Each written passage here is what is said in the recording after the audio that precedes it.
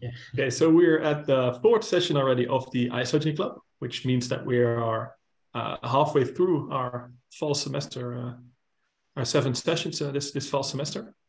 And the fourth session is by Antonin on a new algorithm for the effective Deuring correspondence, which makes SQISign faster, apparently. So Antonin, the floor is yours. Take it away. Thank you for the introduction, and thank you very much for inviting me to talk today. So yeah, today I'm going to talk about Deuring correspondence and its implication on SQISign, and specifically I'm going to present joint work with Luca De Feo, Patrick Longa, and Benjamin Wesolowski. So some of you may wonder why Patrick is in the list of authors, since we actually published this on ePrint a few months ago, and it was only Luca, Benjamin, and me. But actually, a new version is coming up, and where, thanks to Patrick, we reach even higher speed for SQISign. For those of you who read the paper, actually, Patrick's contribution are mostly in the implementation, so the theoretical parts will not change much with the new version. So a small introduction. So the Deuring correspondence, what is it all about? Well, if I look at this supersingular 2 isogeny graph, for instance, in characteristic P for some prime, for some small prime P, I don't remember which one it is, but it's yeah, a small one. Well, so I have this graph, and this is what isogeny-based cryptography is all about.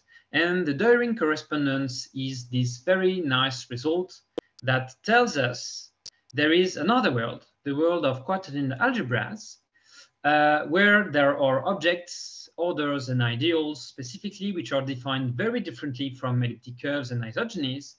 And for those objects, we can design the very same graph. And so the Deuring correspondence is about this link between these two same families of graph and how they are connected to another. And the goal for isogeny-based cryptography is to understand how we can use this connection to improve our understanding and make some protocols. So for the rest of this talk, I'll give a short introduction to some more precise mathematical results about the Deuring correspondence.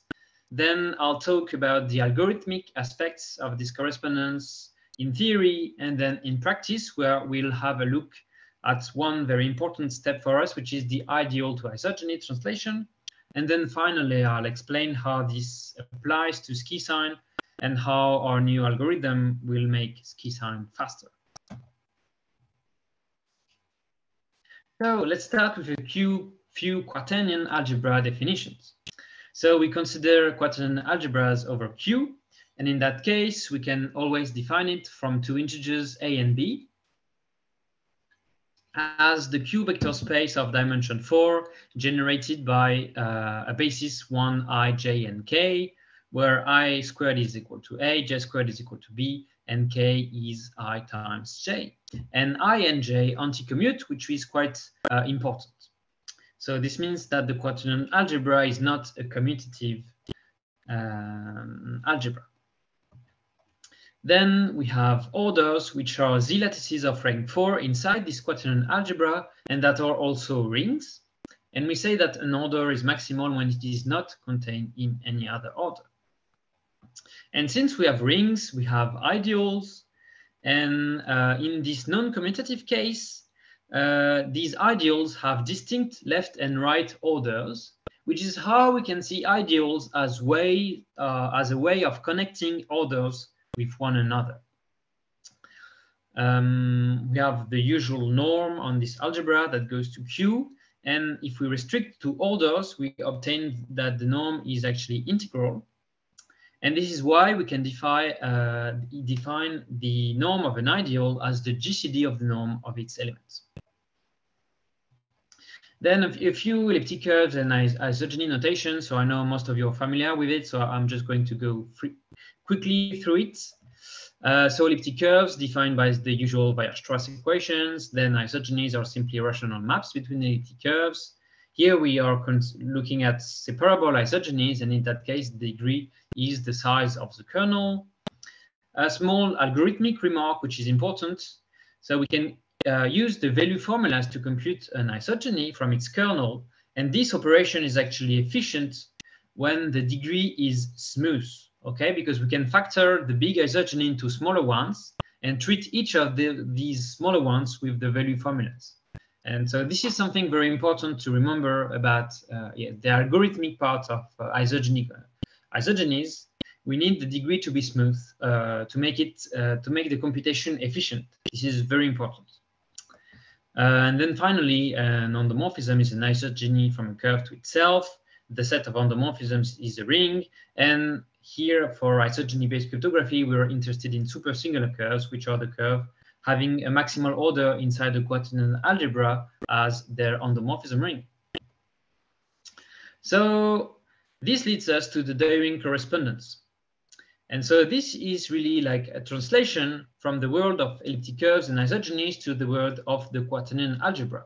So if we fix a prime characteristic P, then there is a we can define an integer Q, which is actually not unique, but that depends only on P, such that if we look at the quaternion algebra B minus Q minus P, then we have the following equivalence between the set of supersingular elliptic curves over Fp squared up to isomorphisms and Galois conjugacy, and the set of isomorphism classes of maximal orders inside B minus Q minus P.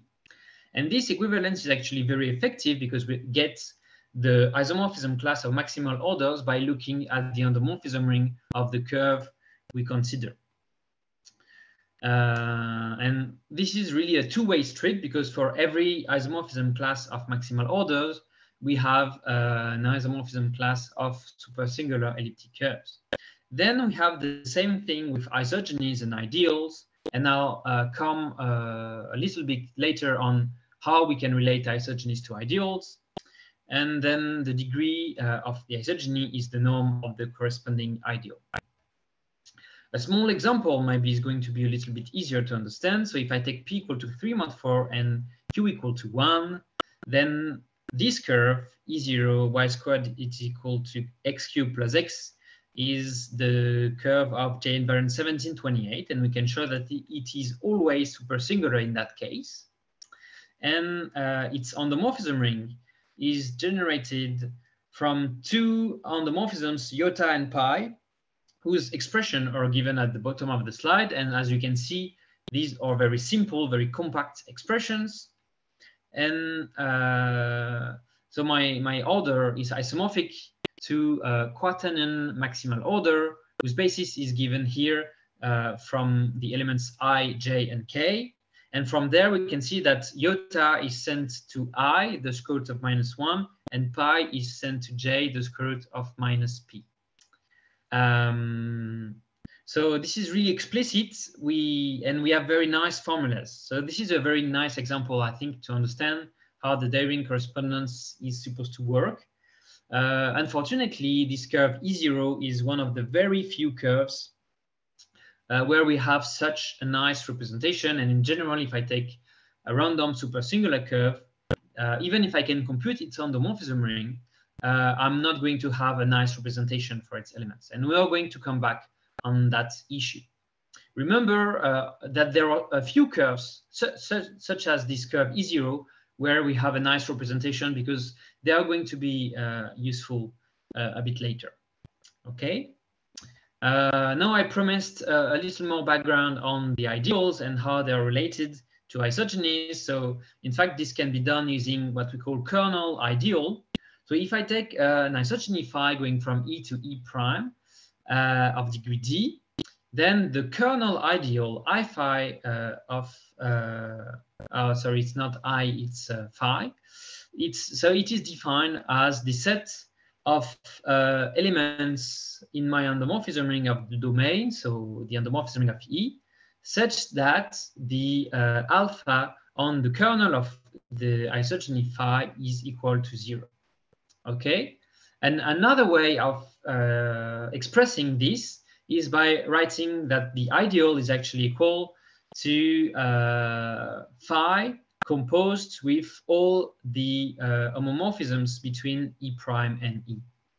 Okay, and it's actually quite easy to see that with that definition, obviously, every endomorphism in that ideal is going to send the kernel of phi to 0. And in fact, we cover all those ideals with that formula. Okay, then we can do the reverse operation of defining the isogeny corresponding to some ideal O. So first, for that, we need to define the kernel of an ideal, which is simply the intersection of the kernel of all its elements. So here, obviously considered as endomorphisms. So of course, throughout the talk, I'm going to go back and forth between the representation as element as endomorphisms and sometimes as element in the quaternion algebra. But since I have an isomorphism between the two, well, yeah, sometimes I abuse notation and I'm going to write alpha for an endomorphism, and the line after that is going to be an element of my quaternion algebra. So it's a bit tricky, but I'll try to make it more explicit in these cases. Okay, and from that we have a kernel, and then we can define the isogeny from this kernel, and this is the isogeny corresponding to the ideal I. So why are we interested in the Deuring correspondence? Well, the first motivation was to study security. Okay, so I have my supersingular isogeny problem, so which is maybe basically the problem upon which relies the security of isogeny-based cryptography in its most generic version. And then with my new dictionary from the Deuring correspondence, I can translate the problem into quaternion algebra problem. Okay, so this is this new quaternion isogeny path problem. And obviously the question is this new problem hard, and whether it can help us to solve the first one? And so the answer to the first question is actually no, this problem is easy. And it was shown heuristically by Kohel, Lauter, Petit, and Tignol in 2014 with a heuristic polynomial time algorithm, which was then improved theoretically by Veselovsky in the sense that he showed a variant that was proven under GRH. But actually, in terms of efficiency, the first version of KLPT is the most efficient one. And this is the one that we are going to want to use for practical applications. And then, of course, the question is, well, what are the implications for the security of my isogeny problem? And well, hopefully, the answer is there are no real implications. Otherwise, I wouldn't be here to talk to you about isogeny-based cryptography. And the reason why this does not help is because we cannot translate an instance of my isogeny problem as an instance of my quaternion problem, because I cannot go from isogenies to the quaternion algebra, because I cannot compute the endomorphism ring of a random curve. So I can do it for some very small, very specific examples, such as the curve of J invariant 1728. But if the curves E1 and E2 are random, then I'm not going to be able to compute the endomorphism ring. And so this is why actually the hardness of the isogeny problem relies on the hardness of the endomorphism ring problem, basically. So more concretely, let's see a little bit all the kinds of problems that can arise in the context of the Deuring correspondence. So we have our first two problems, the isogeny problem, its quaternion algebra counterparts. And as I said, one is hard, the other is easy. Then we have this endomorphism ring problem and the reverse problem of computing the curve associated to a maximal order. And finally, we have the same for isogenies and ideals. And in fact, we can show you using mainly, and of course, a lot of other ideas, but using a lot the KLPT algorithm, we can show that all the problem that starts from the quaternion side are actually easy. Okay, so we have polynomial time algorithms to solve them. On the other hand, when we start from the supersingular curve and isogeny side, everything is hard, and in fact, we can show that everything is basically equivalent with one another. And the reason for that is that the endomorphism ring problem is hard, so we cannot go from elliptic curves to quaternions, and we cannot apply KLPT and everything. So this is the main idea. Once we can solve the endomorphism ring problem, everything becomes easy. So this is maybe the message that you need to remember from this slide, and a part of this talk is really about, yeah, once we go over the quaternions, everything is easy thanks to KLPT, but we cannot, and this is because the endomorphism ring problem is hard. And yeah, so these reductions I'm talking about were proven first heuristically in this 2018 paper, and then by under GRH by Veselovsky more recently. Okay, so basically this is the theory that we have about the Deuring correspondence and the different problems. But what does it get? How efficient are things in practice? Okay, because I'm going to motivate it a little bit later, but we are going to be able to build some cryptography upon that. And for building cryptography, at least for the efficient algorithm part, we want things to be not like theoretically polynomial time. We want those algorithms to be efficient in practice. And so this is our goal. And in particular, we are very interested in the ideal to isogeny translation. Okay, these parts, we need to make it efficient. Okay, so here is the problem given in more details. So I have a supersingular curve E, a maximal order O, which is isomorphic to the endomorphism ring of E, and then an O ideal I of norm D. And here, both the maximal order and the ideal are given as 16. Oh, here I make a small mistake. So either it is 16 coefficients over Z, or 4 elements over B minus Q minus P to make a basis. Sorry, so this is a small typo. Yes, so yeah, either you give the full basis or the coefficients of those bases. And yeah, and the goal is to compute the isogeny phi I going from E to EI. So in theory, this is polynomial time when D is smooth. Of course, when D is not smooth, computing the isogeny phi I is going to be hard because we don't have the nice value formulas. Okay, so we restrict to the case where D is smooth, because this is the case where we can actually compute the isogeny.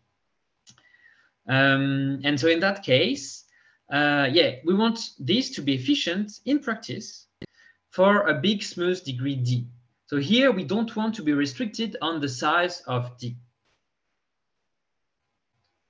And this is the part that is going to be important, okay? Because, well, there is a first algorithm which was introduced by Galbraith, Petit, and Silva that solves this problem, but basically it's restricted to some small set of Ds, and there is some obstacles that I'm going to explain a little bit later.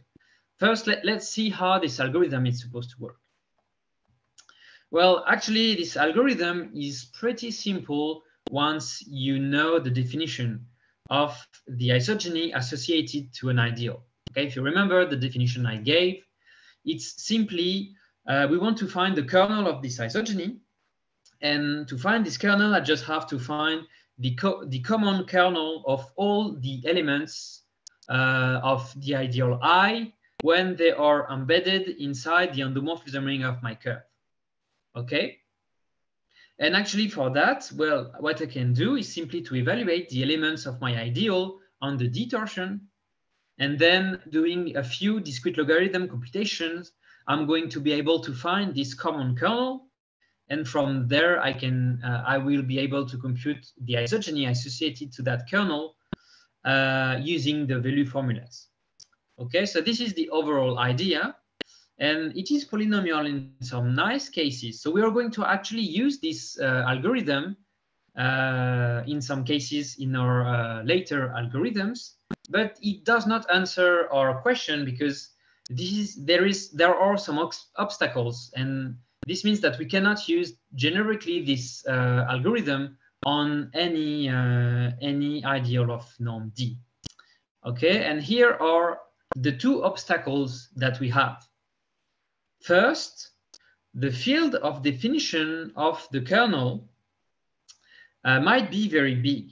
Okay, see, if D is big, yeah, we don't have any bound on the size of the field extension we are going to need to represent the kernel points. And in that case, obviously, we cannot do the computation because we are not going to be able to represent the points. Even writing them down would be very costly. And so doing any operation on them is completely out of the question. So this is some issue. And the other issue is something that I mentioned already. We don't have nice formulas to evaluate the elements of the endomorphism ring of E for a generic curve E when we represent its elements as things that live in this B minus Q minus P quaternion algebra. Okay. And so, well, yeah. So I have a question in the chat on this topic. So Gustavo asked, does isogeny to ideal from Galbraith solve this second problem?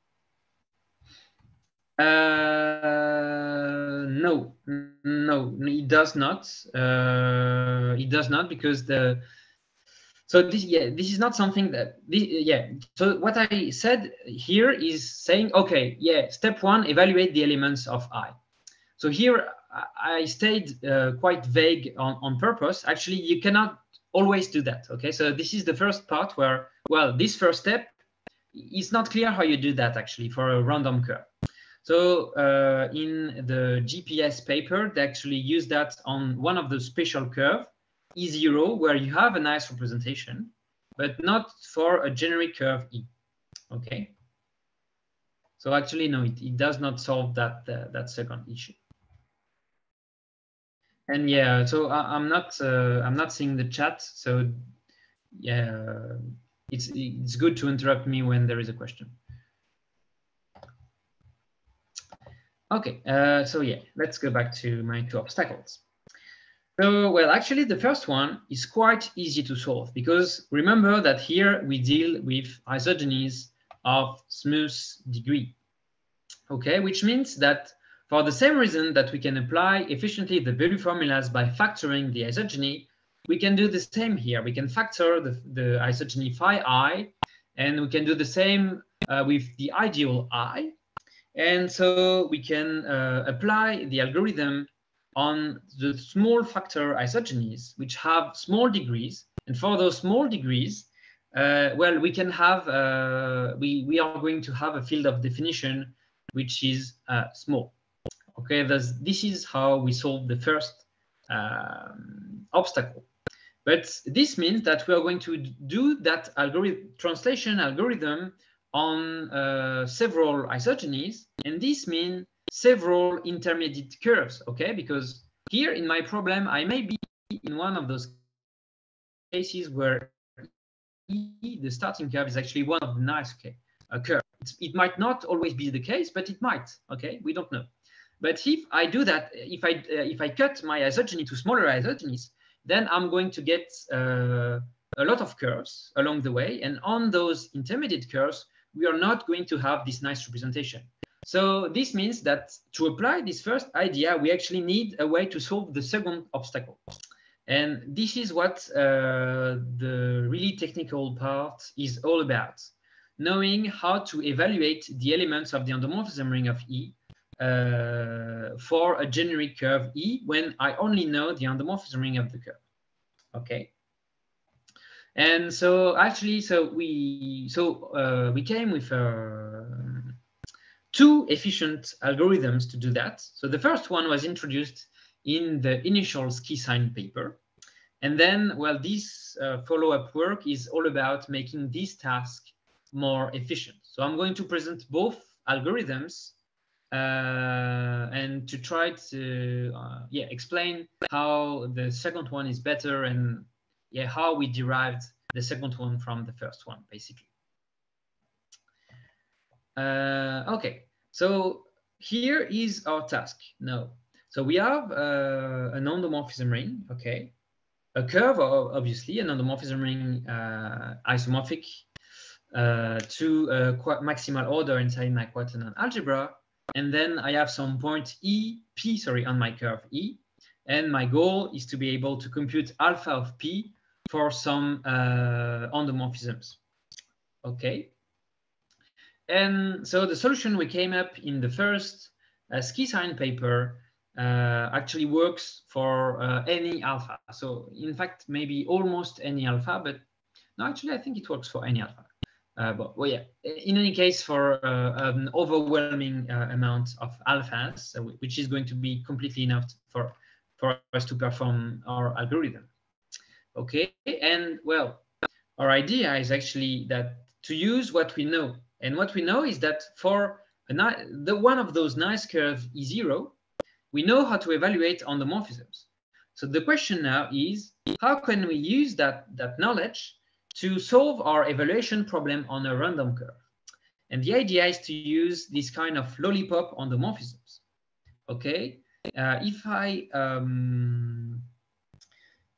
in fact, yeah, I can always write my endomorphism alpha with this equation here, which implies an isogeny phi going from E0 to E, and some endomorphisms alpha 0 of the curve E0. Okay, and here the only part which might not be always defined is the fact that I divide by the degree of psi. This, in general, is not well defined because we have scalar multiplication, but we don't have scalar inversion on elliptic curves. But the idea is that in a lot of cases, we can define that because we are going to want to evaluate that formula on a point P. And so if the order of that point is coprime with the degree of psi, then I can make sense of the inverse of the degree of psi as like the inverse mod the order of P of degree of psi. Okay, so this is how we are going to be able to evaluate alpha using psi, alpha 0 and the dual of psi, and some inverse scalar multiplication. And the trick here is that we don't have a generic formula for alpha, but for each P which has an order coprime with degree of psi, then we are going to be able to do the inverse multiplication modulo order. Okay, and so this gives the following algorithm. So first, we need to compute this isogeny psi connecting E0 and E. And here, what we're going to do is that we're going to find this isogeny psi. First, we find it over the quaternions as an ideal, and for that we use the KLPT algorithm. And then we translate this ideal into the isogeny psi. Okay, so here you might wonder why I want to, and here you might wonder, but you said to us, okay, so the GPS algorithm was not generic enough, okay? But in fact, because of KLPT, we can actually have some control of the norm on the degree of psi, okay? And so we can choose it in a way that will make possible to execute the algorithm from GPS, okay? Which means that in this very specific case, because I have the full control of the degree of psi, which is some integer t, then I can apply the algorithm from GPS, and everything is quite efficient in that case. Of course, it also works because the curve E0 is one of those nice special curves. Then we need also that the degree of psi is coprime to D, because here D, the order of the point P, since we want to find the kernel of the isogeny of degree D, the point we consider are going to have order dividing D. And so if we have T coprime to D, then we know that we can do this scalar inversion trick that I mentioned.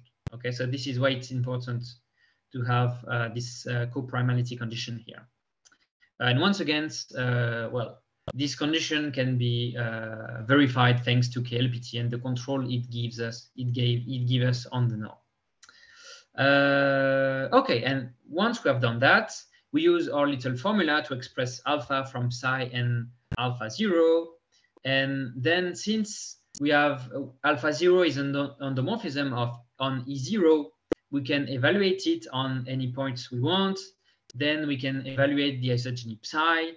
and this is how we get to compute alpha of P from those two elements, basically.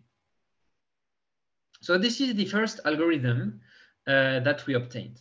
Okay, I'm going to discuss concrete efficiency a little bit later, because to make this efficient, we need some very specific parameters. And yeah, so I'm going to come back later on that. Let's just go to the second method. Okay. So the idea with this one is that we realized that actually we did not need to be able to evaluate the endomorphism of the curve, the full endomorphism ring of the curve E. We actually need one very specific alpha if it is well chosen. And in fact, one of the important properties is that the norm of this alpha is coprime with D. Then we're good. We can actually compute the kernel ideal. Okay, so we don't need like this heavy machinery to be able to evaluate any endomorphisms. One which will be well chosen is completely enough. Okay. And the idea is that if this alpha is actually in the Eichler order, given by the endomorphism ring of the curve E0 intersected with the endomorphism ring of the curve E. So an Eichler order is simply a special type of order that is actually always the intersection of two maximal orders. Okay. And so yeah, if alpha is in that intersection of endomorphism rings, then actually well, we can embed this alpha either in the endomorphism ring of E0 or in the endomorphism ring of E. Okay, and we can go from one to the other. So these two embeddings into the endomorphism rings of E0 and the endomorphism ring of E. We can use another isogeny phi connecting E0 and E to compute the version in the endomorphism ring of E from the version in the endomorphism ring of E0. And so the version in the endomorphism ring of E0, we can compute it because E0 is one of those special nice curves. And then we use this isogeny phi to kind of push this knowledge in E0 to E. Okay. And if the norm of alpha is coprime with D, then actually we can use for that phi basically the isogeny we are translating. Okay, so and this is why here we look for alpha as element of smooth norm T, which is coprime with D. And so here the situation is slightly reversed compared to the first algorithm I presented in the previous slide. Because in the previous slide, the isogeny of degree connecting E0 and E was of degree T, and then we could apply our idea to evaluate on our endomorphisms on points of order D. And here we are going to use an isogeny of degree D to compute an endomorphism of norm T coprime with D. Okay, so the role of D and T have been kind of reversed in this new method. And so with this idea, here is basically the algorithm we get. Okay, so first we compute this alpha of smooth norm inside our intersection of endomorphism rings. Okay, I'm going to come back in the next slide to explain how we can do that. So this is one of the non-trivial steps, obviously. But once we have this alpha, first given as an element inside my quaternion algebra, then I can embed it inside the endomorphism ring of E0, okay, and compute this as an isogeny from E0 to E0. And then I can, that's what I was saying, I can compute the same embedding, but for the endomorphism ring of the curve E, using another isogeny phi from E0 to E.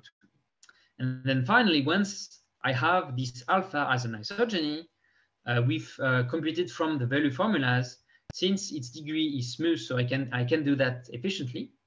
And then I can evaluate this endomorphism alpha on the point P. And from there, I will be able to recover the common kernel of the ideal. Okay.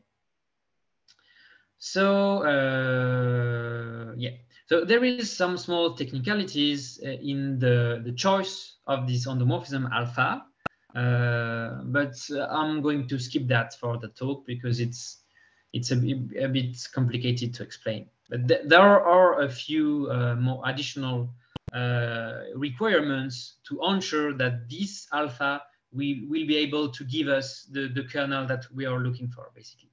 We cannot take any alpha of smooth norm inside my intersection. I have another constraint, but with good probability, this constraint is going to be verified. So the idea is that we are going to try a few alphas until this constraint is verified, and then we are happy. Okay, so this is our second algorithm. And to understand why this new algorithm is more efficient than the first one, we need to talk a little bit more about KLPT and norm equations. Okay, so I recall that the goal of the KLPT algorithm is to find an ideal of smooth norm connecting two maximal orders. Okay, and it takes another connecting ideal in input. But of course, the idea is that the norm of this connecting ideal is not going to be smooth.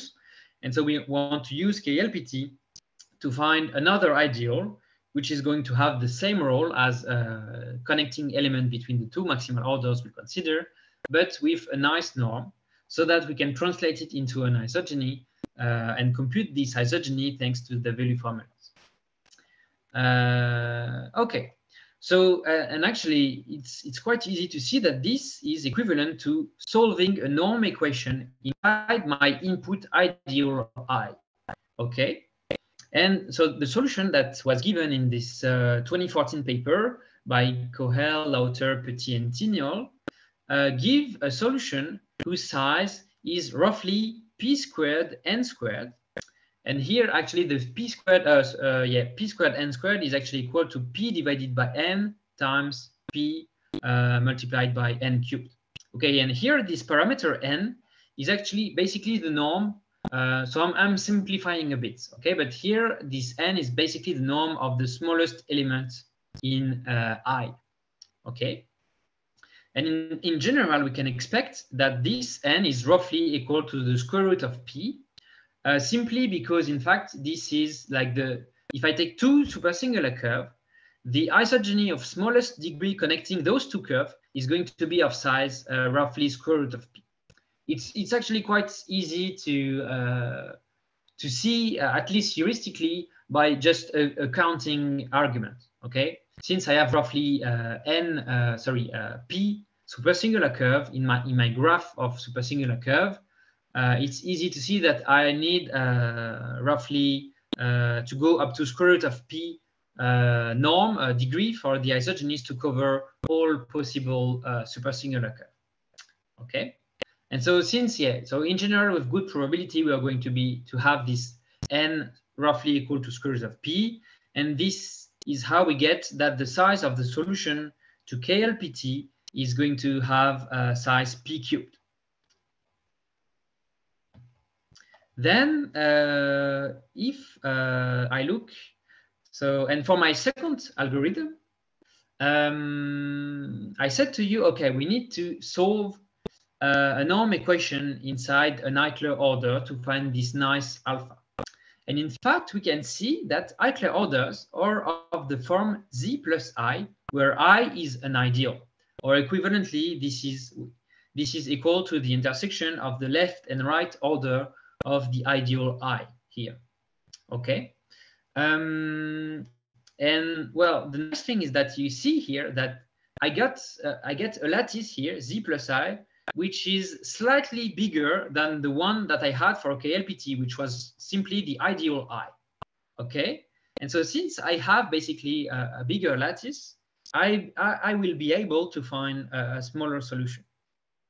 Okay, and in fact, basically I can remove the part p divided by n. Okay, because in fact, KLPT works by finding two elements, one of norm p divided by n and another of norm p times n to the cube. And the one of norm p divided by n, basically, it's here to ensure that our solution lives in our ideal. Okay, but since here we are in z plus I, we can remove that part. And so we remove the p divided by n parts. And so instead of having p squared n squared, we get a solution of size p times n cubed, which will be roughly equal to p to the 5 divided by 2. Okay, which is smaller than the p to the cubed that we had for KLPT.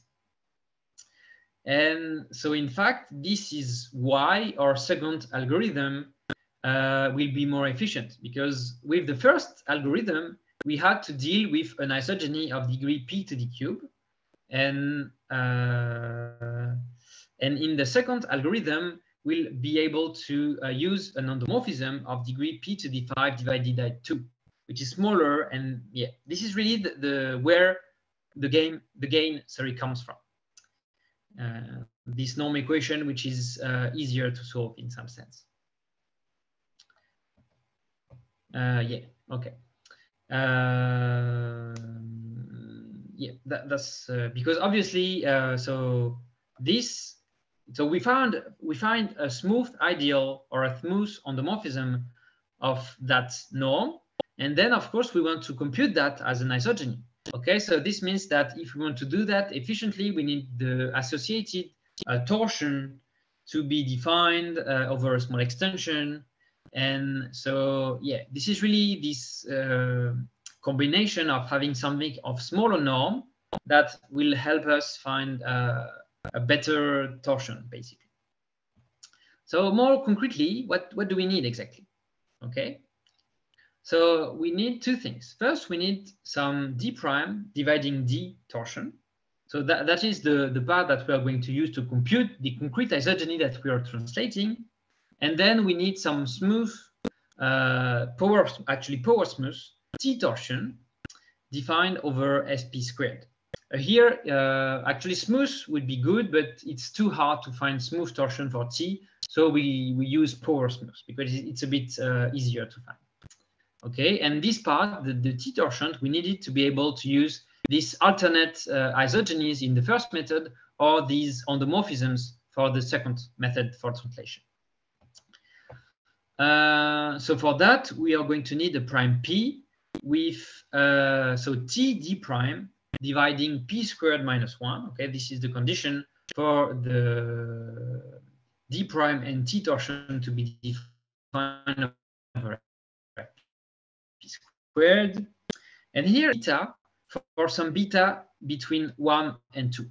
Okay, obviously, if beta was bigger than 2, this would be unsolvable. And because beta is bigger than 1, this makes this search for a nice p complicated. Okay, because basically we can ensure that p has roughly p smooth torsion. Okay, but once we get bigger than p, then things become more complicated.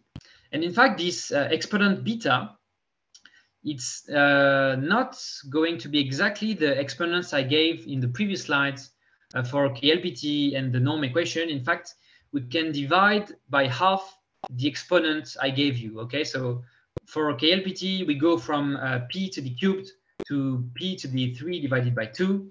And for the norm equation in Eichler orders, we go from p to the 5 divided by 2 to p to the 4 divided by 4.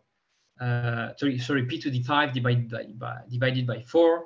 We get this dividing by 2 thing with some kind of trick, which I guess I can explain very quickly. Okay, the idea is quite simple. If I have an isogeny of degree t squared, okay, sorry, an endomorphism, it's easier to see it with endomorphisms. If I have an endomorphism of degree t squared on a curve E, so I can compute that as an isogeny of degree t squared going from E to E, but I can also factor it as two isogenies of degree t, okay? And this is how basically we divide by 2 the requirements on the exponent, okay? By rather than seeing it as 1 isogeny of degree t squared, seeing it as 2 isogenies of degree t. And for those 2 isogenies of degree t, we can simply use the t torsion. Yeah, basically, since the endomorphism is a loop, we have two sides of the loop, which is why we can divide by 2. We cannot go further than 2 because we have only 2 sides of the loop. Okay. Okay. So with that trick, we go below the 2 for the exponent beta, which is why our problem has a solution. Otherwise, we would need to go over bigger extensions, which would really make the scheme a lot less efficient. So this is really one trick which seems quite simple, but which is really important for the actual efficiency. But still, since beta is going to be bigger than 1, finding p is not a simple task, okay? And the best method we had for that basically is to sieve through families of prime where we are unsure that a portion of the torsion requirement is there. So we can go basically up to p, as I said. So if we want to re-randomize to get a big set in which we can sieve through, we need to we cannot be very we need to leave it a bit of space in the part of the torsion we require. But yeah, the idea is that we pre-select a family of good primes, and then we try until we have the other part of p squared minus 1 has the required amount of smooth torsion. And so here, the smaller t gets, the better we are going to be able to find a good smoothness bound for t. Okay. And of course, also we can increase the d prime part. Okay. Because obviously, if like d was smaller than p squared minus 1, we could just try to do the translation as a one shot. But since we are looking at d, which might be very big, we cannot just ensure that all the d torsion is going to be defined, and this is why we need to cut the isogeny smaller parts. Okay, but yeah, smaller t means better smoothness bound and possibly bigger d prime, which means less iteration of this whole complicated process I just described. And actually finding good parameters is very hard, and it's really a game about finding a bigger d prime and a smoother t. Okay, and so we try to do that. So for the 2 methods, okay, we obtain 2 primes. So these are not we don't know if these are the best possible primes. These are the best that we found, but we did not exhaust the search space. So there is possibly a better prime. Yeah. So for the first algorithm, we actually choose to take, so d, in fact, in our application, d is going to be a power of 2. Okay, and for d prime, in the first one, we choose d to the 2 to the 33. Okay, and then you can see all the smooth factor here are the factors of t. Okay, so it goes up to 6,983, which is why we call the prime p 6983. And then for the second algorithm, so the torsion requirement on t was a lot smaller. So we could fit more power of 2. Okay, we went up to 2 to the 65. And here are the factors of this new t. And here you see that actually the biggest prime factor that we're going to need to use is 3,923. And as you can see, yeah, there are very few factors above 1,000, whereas in the previous prime, there were quite a few of them. And yeah, and so with this new prime, we can apply the new algorithm, and this is how we are going to get the timings for SQISign that I'm going to show a little bit later. Okay, I think now it's time to talk about why are we motivated by this. And well, the motivation is SQISign. So very briefly, let me explain the idea of SQISign. So first, this is a signature scheme, but the main building block is an identification scheme, where the public key is some curve EA, and the secret key is the endomorphism ring of the curve EA. And the idea is that we're going to prove the knowledge of the secret key by using the KLPT algorithm. And here the idea is really the one that I described, which is that if I don't know the endomorphism ring, I cannot solve the isogeny problem. Whereas when I know it, I can use KLPT to solve it. So yeah, this is the principle of this identification scheme. So here is how it works. So I can look at my secret as an isogeny from E0 to EA. This is just to make it more visual. By equivalence of the isogeny problem and the endomorphism ring problem, it is equivalent to say that I know an isogeny between the special curve E0 and EA, as to say that I know the endomorphism ring of EA. So the first part is a commitment, which is made by the prover. So this leads to a commitment curve E1 that is sent to the verifier. Then the verifier send a challenge, which is here an isogeny. So going from E1 to E2.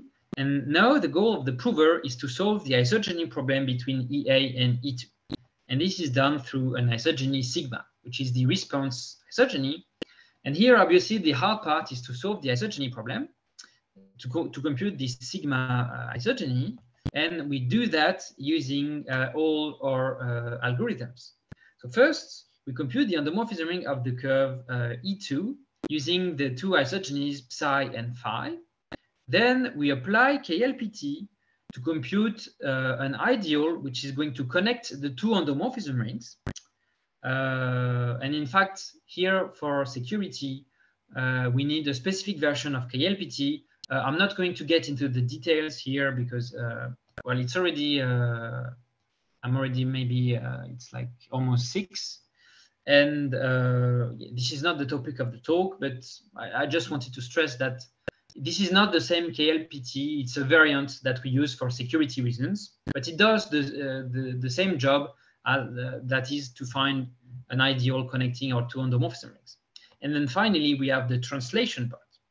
And here we can apply our algorithms to ideal to isogeny translation.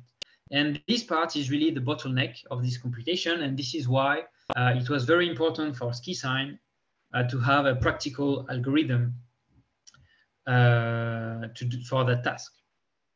Okay. So then using the Fiat-Shamir transform, we can derive a signature scheme, which is what is called SQISign. And the very nice feature of SQISign is that it is by far the most compact post-quantum signature scheme if we look at public key and signature size combined. So here are some comparisons with Falcon and dilithium, which were recently standardized by the NIST. So as you can see, we are really smaller than those two signatures, which are based on lattices. Of course, this has a cost. So we made a C implementation and of all those algorithms. And yeah, that's what I mentioned at the beginning of the talk. Patrick Longa recently helped us to make things even more efficient. Actually, so the contribution of Patrick was to implement. I don't know if you saw, he published a paper quite recently where he introduced new methods for finite field arithmetic. And so, yeah, he implemented, so this is the new part that is not on imprint yet, the part where, yeah, we talk about Patrick's finite field arithmetic improvement. But before that, we already had an implementation of the first method, of the second one. And with that, we get something which is quite efficient for verification and reasonably efficient for signature. So of course, this is like in the world of isogenies, because in the world of lattices, for instance, we are very slow. I don't have exact times, but I think we're like 1,000 times slower than Falcon or dilithium. Maybe a little bit less than that with the recent improvement by Patrick, but still very far from those efficiency. And here are some examples. So on the first line is given the first method, which was introduced in the original SQISign paper. And so this was also without the new ideal to isogeny translation algorithm. And then on the second line, this is the new paper. Basically, we gain a factor 2 with the new method, and then another factor like 1/3 with the no, not 1/3, but more like 1.5 improvement factor with the finite field arithmetic from Patrick, which is why basically we divide signing time by 3 basically. Verification is actually 4 times as fast. And so you can remember maybe that the recent times, the most recent times, so the table was given in clock cycles, but in terms of concrete timings, it gives like 400 milliseconds for signature and verifications in like 6 milliseconds. So we're getting closer to something which is quite acceptable. And in terms of security, so it relies on some non-standard security assumption, which is related to this issue I talked about security, which requires to use a variant of the KLPT algorithm. I'm not going to get into the details, but you can remember that we believe it to be quite safe from the recent attacks against isogenies and SIDH in particular. So yeah, SQISign is still secure, and hopefully it will continue to resist to cryptanalysis. And a quick conclusion. So thanks to that, isogeny-based cryptography is really not dead, and there is still a lot of exciting work to do on isogenies and on the Deuring correspondence, norm equations. So yeah, it's almost 6, so I'm just going to go quickly through those improvements. But the norm equations have a very important role. This is how we get our speed up with this new work. And I think we can go further than that with better norm equation algorithms. It also has a role to play in security. Then we are planning to do a NIST submission. And for that, we need to find the best parameters for SQISign. As I said, this is not an easy task. And there is this topic about security of SQISign, which is also important. And then finally, actually, the new attacks opens also some nice possibilities. And actually, we're currently working on improving SQISign using the ideas of the new attacks against SIDH. And I'm going to stop there. So thank you for listening, and don't hesitate to ask questions. Thank you very much, Antonin. Wow, exciting last point as well. There came a question during the talk which we forgot to stop you and ask about. Let's see, Mac Grew. I think this was related to slide 13. Asked, does phi need to be Z alpha oriented? Maybe the domain of actually, so that's a very good point. It does. No, sorry, no, it does not. No, it does not. There is an isogeny which is alpha oriented, but it is hidden basically. In fact, the isogeny which is alpha oriented is the one that appears here. If you look at the definition of my Eichler order, it is equal to Z plus I, and it is the intersection of 2 maximal order. And the I here, we consider the ideal high here, is corresponding to an isogeny. And this isogeny is actually alpha oriented. But this is not the isogeny that corresponds to the isogeny phi used in slide 13. Okay.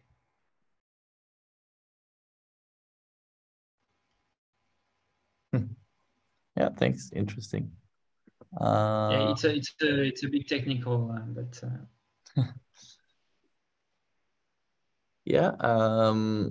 Maybe I can also ask a bit less technical question, maybe. So I just wondered if like the 10 to the third slower, is that the same for both verification and signing, or is there a difference between like how verification compares to these lattice? yeah, that's a good question. So I'm not sure. I think there is like a big factor for both, but I don't have like exact time for dilithium and Talcon, and yeah. So I don't know. Maybe verification is a bit better for us, but I'm not completely sure. Okay, thanks. Yeah, in any case, I think it's ranging between 10 to the 2 to 10 to the third for both. Okay, maybe yeah. Maybe verification is slightly faster compared to signature, but yeah. Yeah, that sounds good.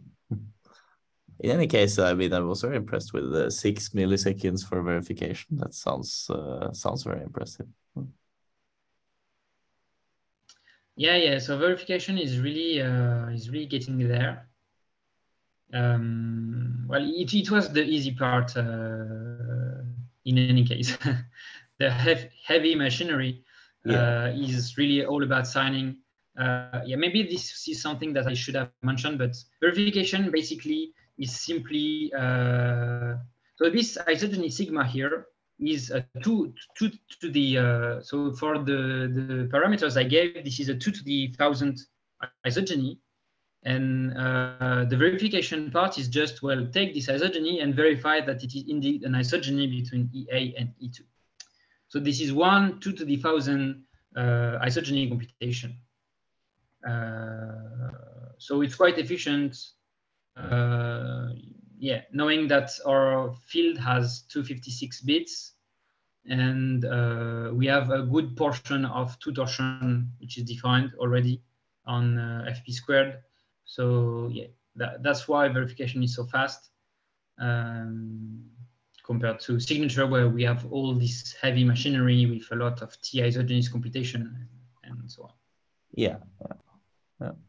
But the improvements kind of help implicitly for verification as well, right? Because of this lower bound on torsion, then you can put more of it on in the like... Yeah. So it helps a bit. So the speed up of in verification,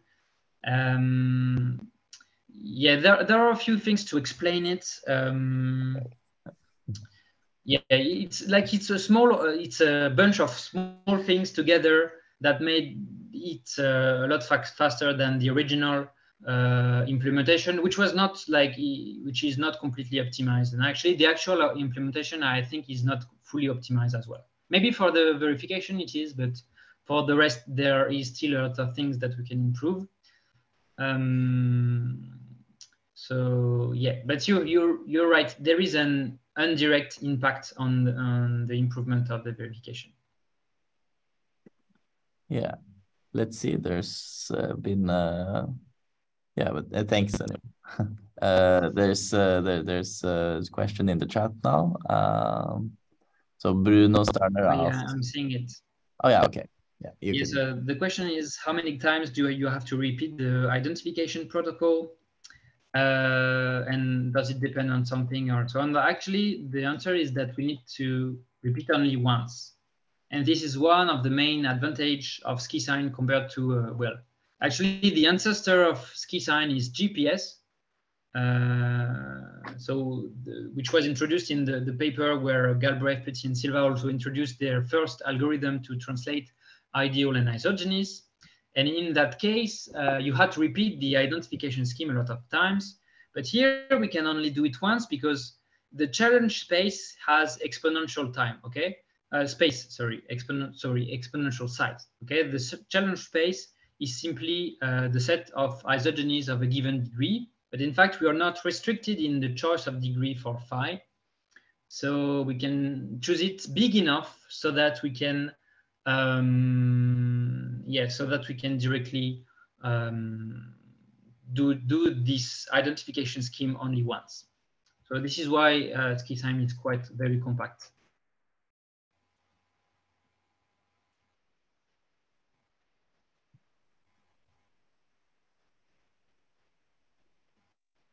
All right. I also had one last question. I'm not sure if my mic is audible enough, but can you, if you would really want to make it very, very fast to verify and you don't care about signature, about signing at all, could you choose a different prime or something to really get this last push? I mean, for root certificates or so, this would be very useful. Yes, so there are some, but not by much. Okay. What you can do basically is choose your primes. Where is it? Okay, choose your primes here to get like a lot of 2 torsion. Okay, if you get like a big power of 2 here, you will, I think you will be able to improve a little bit the complexity by having more 2 torsion of the verification. Yeah, you'll have faster, but I don't think you'll gain too much. Our choices are already targeting the fastest verification possible, basically. Like yeah, in fact, there are also some variants.